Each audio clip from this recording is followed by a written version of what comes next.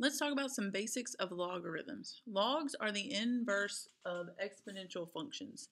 The way we write them looks a lot like this little basic example right here. Log base b of x is how we read that. Where b as our base has to be greater than 0, so it has to be positive, and it's not equal to 1. It can just be about anything else other than that. Common log, which we write as log, and it's found on our calculator as just that button, log, has a base of 10. If you don't see another number, you can understand that it's just a 10 that's understood to be there.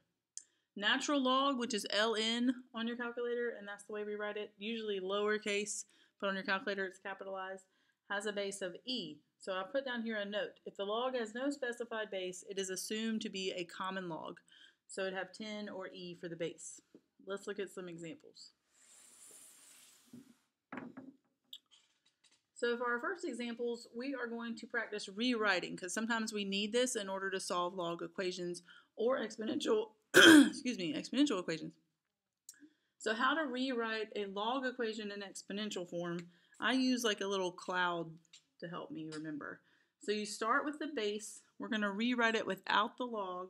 So you write 5 to the third power equals 125. One step.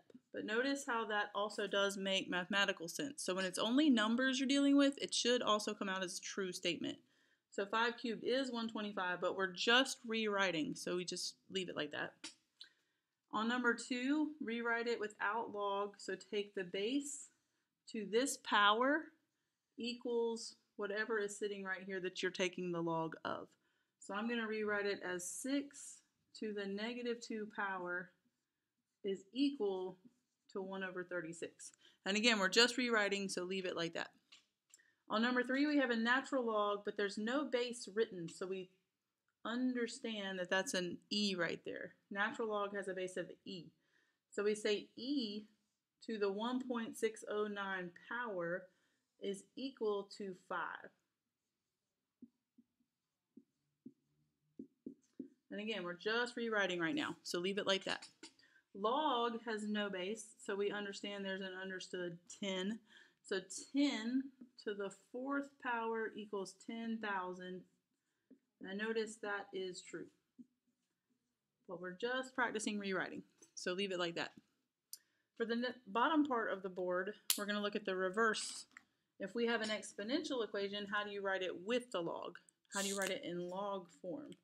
So for number 1, notice 7 is our base. It has an exponent of 3, so it's going to become our base when I write it with log. So log base 7 of 343 equals 3. So that same little pattern that helped us up here can also help us down here. Number 2, we take the base, so write log base 3 of 1 over 81 equals the exponent, I'm running out of board, which equals negative 4. For number 3, we have an e, so we're going to rewrite it with a natural log. So I'm going to write natural log with a base of e of 20.086 equals 3.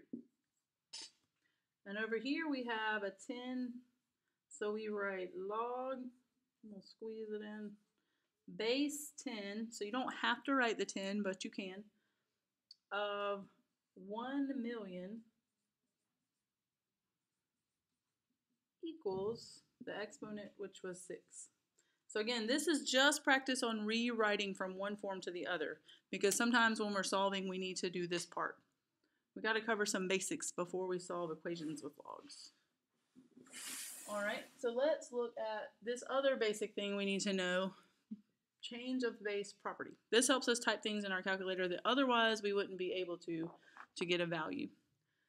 So change of base tells us when we have log base b of x, we can type it in as log of x divided by the log of the base. And this accounts for the fact that in our calculator, the log button has a base of 10. So when you have another base other than 10, you need to use this formula.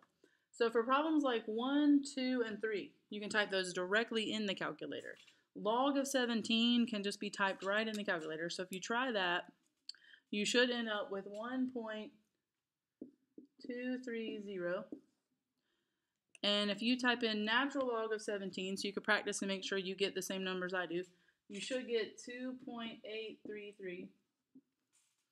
And if you type in log of -1, you should get an error message because you cannot take the log of a negative. That does not work. And we'll talk more about that when we're solving log equations. What do we do when we end up with negatives? Log base 4 of 12, we can't type in our calculator just like it looks because log in our calculator has a base of 10. So we need to use our change of base property. So it states that we can type in log of 12 as long as we divide by log of that base that's not 10. And then I've already typed that in, and that came out as 1.792. Again, you should try those to make sure you can get the same thing I do. And then for number 5, we can't type in log base 20, so again, we could use change of base to type in log of 26.3. Make that darker. Divided by log of the base, which is not 10, so we have to account for that. And I got 1.091. And on number 6, I can't type log of 5 in my calculator, so I would type in log of 125 divided by log of 5. And you should end up with 3. But just check these and make sure you can get these